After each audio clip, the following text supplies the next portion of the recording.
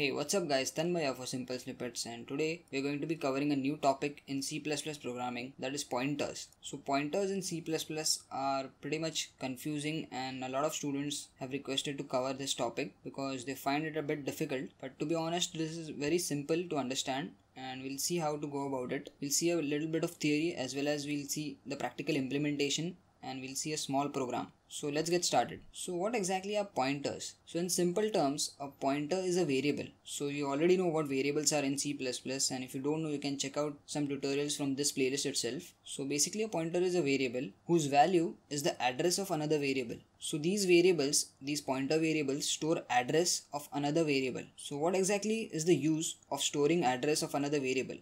So I've listed down two basic uses, and generally pointers are not used and they are very application specific, but some basic uses are listed as follows. Now a pointer allows you to refer to the same space in memory from multiple locations. So for example, if you create an integer variable, say for example int variable 1 and the value is 5, and you create 2 or 3 different pointers which has the same address of this variable. So every variable is having an address and this address is stored in the pointer variables. So say for example you create 2 or 3 different pointers which have the same address of this variable. So you can change the value of the variable using pointer 1, and if you access it using pointer 2 or pointer 3, those changes will be reflected even there. So you can use multiple locations to change value of a single variable. So this is one use, and this would also save some space by being able to share components or share these variable values, and typically used in data structures. And the second one is dynamic memory allocation. So this concept is where you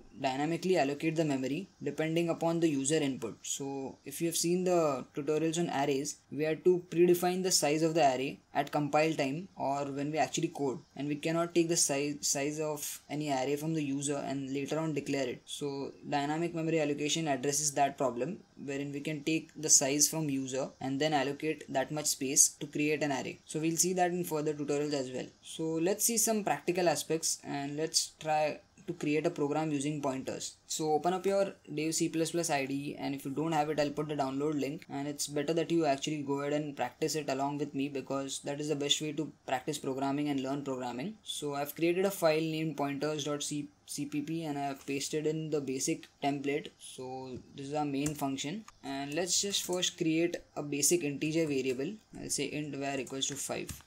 So the way we go ahead and create pointers is we first type in the data type,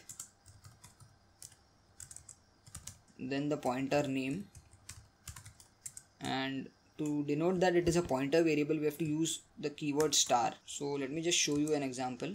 So here are different types of pointers. So the data type shows that this pointer IP will only point to an integer variable. Again, this double DP can point to only a double variable, and so on and so forth. Now every pointer variable has the same size, or it takes up same memory, that is 2 bytes, because it is basically saving the address itself. So address space is going to be same. So the data type and this pointer star has to be at the start of the name and not at the end. Okay, so we just initialized or created our pointers. So now let's store the address of this variable in this int pointer. To do that, we have to say IP is equal to, and to pass the address of a variable we have to use the AND keyword or AND key and type in the name. So what this line of code will do is it will take the address of this variable and store it in our pointer variable. So let's just first print out the variable value by using the variable itself. Let me just save this and we'll go ahead and execute this program. So I'll click compile and run. So as you can see, the variable value is 5. I forgot to give a space. Okay, so the variable has the value 5 and we'll try to access this value using this pointer. So in order to do that, we can say cout pointer pointing to value as, and to actually get the value to which the address is pointing, we have to use the star keyword, star and the name.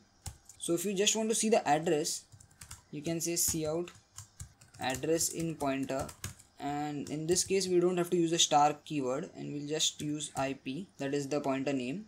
So let's see the 3 different values. We'll say compile and execute. Okay, so let me just first add a new line to every output.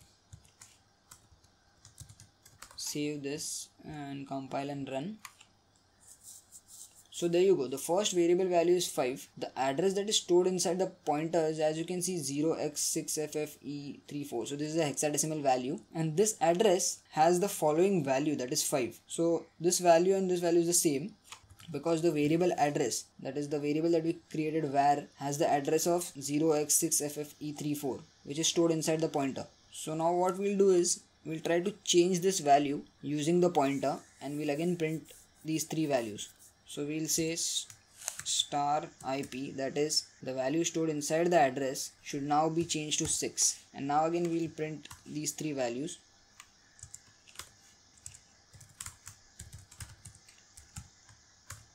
We'll save this and we'll again execute it. So there you go. Initially the variable value was 5, the address in the pointer was 06ffE4, and the pointer, which had some address, that is this address, was pointing to a value of that variable, which was 5. Now the next time we change the value using the pointer and we change the value to 6. Now the pointer has the address which is same, but the value it is pointing is now changed, and it is changed to 6. So we did not use the variable to change the value, but we used the pointer itself to change the value. So this is how you can manipulate the values of different variables by creating pointers. So that's it for this video tutorial, and I hope you understood the basics of what exactly pointers are and why they are used. So that was just a very simple program to show how you can use pointers, and we'll see some complex programs in further tutorials as well. So if you like this video, give it a thumbs up, share it with your friends, and don't forget to subscribe to our channel.